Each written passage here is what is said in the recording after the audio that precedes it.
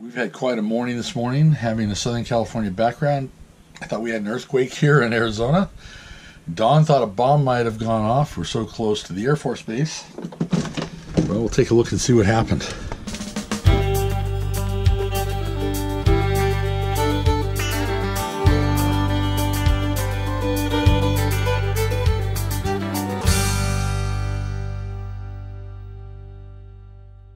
At about 6:30 in the morning, that's still very dark at 6:30, we had a neighbor who was backing out of their spot and they ran right into our rig. So I've got to call into a number of repair places to find out, one, what it's going to be to repair the molding that's damaged, but also to find out if there's any damage to the kingpin, so we're safe to be able to tow. Life of living on the road. This is all glass, and there's all sorts of glass down there too. He hit, we're figuring he had to be doing at least 10 to 20 miles an hour backing up. He had the thing full on backed right into us, full speed as far as backup speed. So totally busted out his entire back window. And there's those jets again. Okay, so this episode, oh my, yeah, it almost did. This is the episode that almost didn't happen. Yes, we basically, about a week and a half ago now, 2 weeks, somewhere around there, week and a half, we had a rude awakening at about 6:20 in the morning. This huge crash and shake, and it felt like an earthquake. Southern California peeps. Did I just say peeps? Yeah. My gosh, if it wasn't for the fact that it only lasted like 1 or 2 seconds, I thought it was an earthquake. I was expecting it to keep shaking. Come to find out, our neighbor was backing out of his driveway across the street from us, went to hit the brake, hit the gas instead, and backed right into the front of our rig. So there was some damage. In fact, right now I am sitting at a park, not a park model, but actually somebody's model here at the park. We're renting for 3 days while our rig is getting repaired. Also apologize for the handheld camera, tripod, my good cameras, everything is like in the rig, in the repair facility. So this is going to be kind of an update of what have we been doing. Dawn's been working a lot in the activities office, and our dogs are seeing people go by. A large standard poodle just walked by with its owner. So we've got this nice little porch. It's really pretty cool. So we're here for another day. Today's Thursday, Friday. We're supposed to be picking up the rig, but we also have to be out of this place. Somebody's moving into it tomorrow at 1 o'clock, so we have to be out tomorrow morning early, and we've got a ton of stuff going on. So to fill you in on what's been happening, besides the accident, the damage was only front cap. Could have been a whole lot worse. Thank goodness it wasn't. We've been doing a lot of decorations for Christmas, not in our rig, but in the park. We are officially work campers now, overseeing decorations. We're the decor people. We're the ones that put up all the fun Christmas stuff. I think I'm going to be burnt out of Christmas stuff this year. Yeah, so in fact, I was just talking to Dawn, you know, years to come, let's just get those blow-ups, you plug them in, and boom, you're done. So anyways, yeah, we've got that coming. I've been getting involved in a lot more things. Dawn's been getting involved in a lot more things. In fact, I'm playing in a dulcimer string group. It's a club for dulcimer enthusiasts, and we're talking mountain Appalachian dulcimers, not the hammered dulcimers, which is really cool because I've been dragging 2 dulcimers around, and Dawn's been questioning that space. So now I can rationalize it because I'm playing my dulcimers again. I also got involved with a couple of other neighbors, and we put together a jazz trio, and we did a short little gig in the bistro about a week ago, and that was as well attended as you can pack people in that little bistro. It rained, but we were inside, so that worked. Also started yesterday playing with a band that's they do a lot of country, they do some rock and roll, they do some old standard type numbers. Kind of like what I was playing in Vegas with Reunion. Miss you guys, but probably a little bit heavier on the country side. Mike would probably appreciate that. He kept teasing me because I was the rocker. He liked the country. So I played with him yesterday, and the funny thing about that is that I'm going to be playing banjo and guitar with them because they already got a bass player. So what's kind of wild about that is now I'm actually able to rationalize carrying all of my instruments with me, because I'm doing bass in the jazz trio, dulcimer, and now banjo and guitar. So finally everything's getting put to use. Dawn's been getting involved in stained glass club, and she's learning how to do stained glass work. It's just been we've been really, really busy.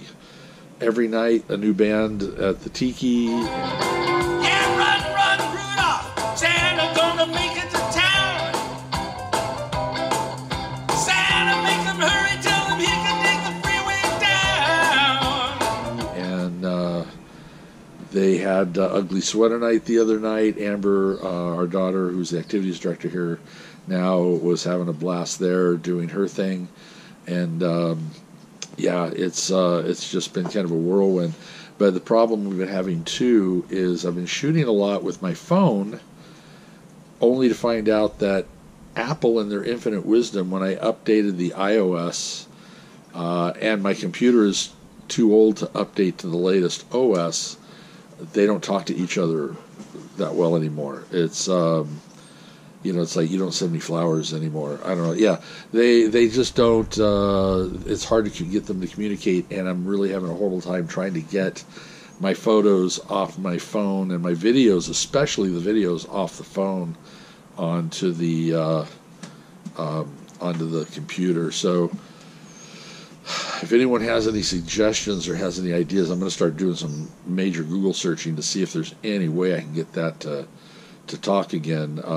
Other than eventually I'll be breaking down and buying a new computer. But that's about how that was going.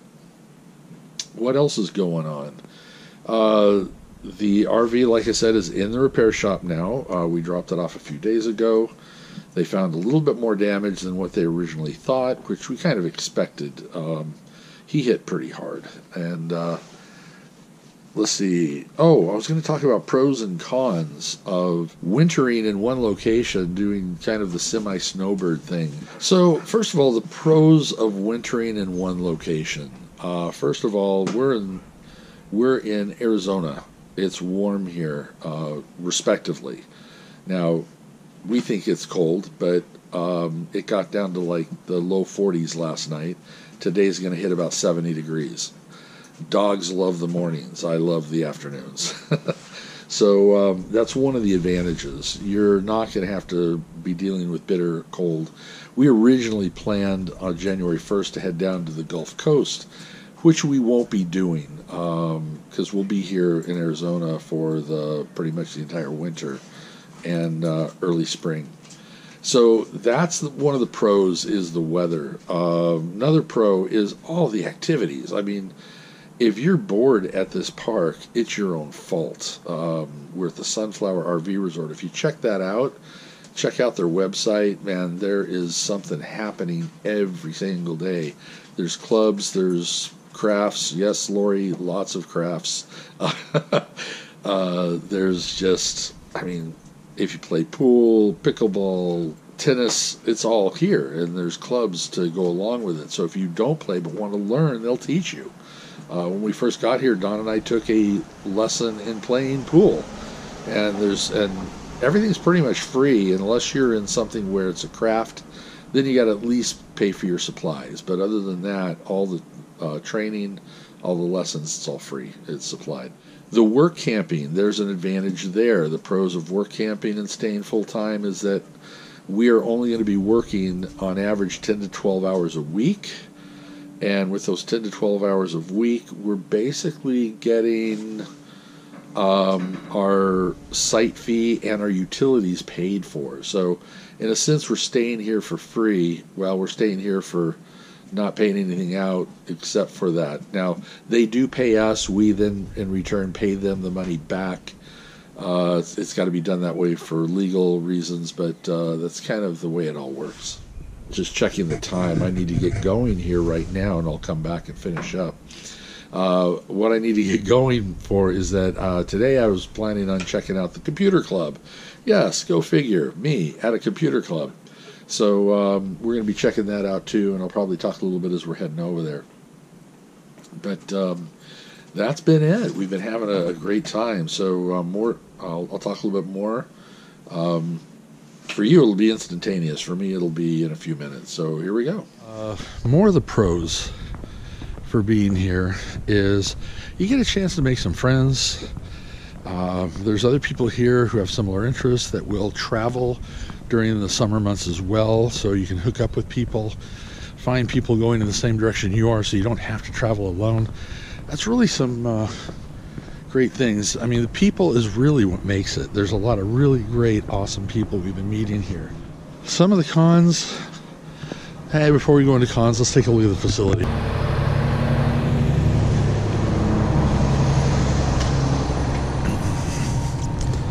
We're going to go see Dawn in the activities office. Maybe find Amber there too. Ready to be on camera, ladies. Say hi.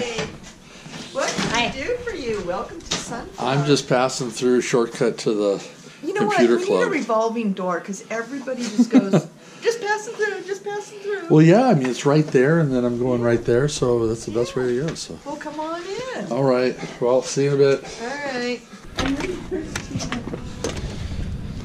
All right. Now, this is the Tiki area.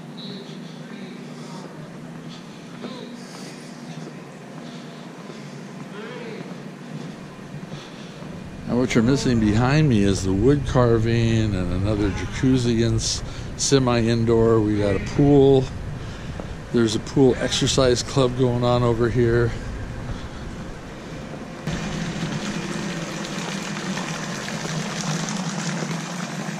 I'll go on with the cons when I get out of the club meeting. I just realized it's starting, so I need to get going. It's interesting that you don't always get away from certain things. Apparently, in the computer club, they were having some audio issues. So, yes, I got called in to fix all that mess. So we got everyone up and running. Computer had sound, and we were all happy. So, but now, let's get to the cons of staying in one place. One, I have to admit, I am already itching to want to get back on the road. The whole concept of traveling is why we did this in the first place. And I do want to get back out and see sights. We apparently don't get a chance to get out locally, though we're trying to get that set up here real soon. So hopefully we'll start hitting some local sites and at least sharing that with you. But it seems like we're not doing that like we were originally expecting. So we've got to make that time. When you're traveling full time, you're going to locations, you're going there for a purpose. When you're sitting in one spot, I mean, think about all the places that you have around you where you live right now. How many of those have you actually been to? And that's an issue. We got here, we figured, hey, we got all this time, we'll be able to do it, and it keeps getting put off. So that's definitely one of the cons. Was there any other cons?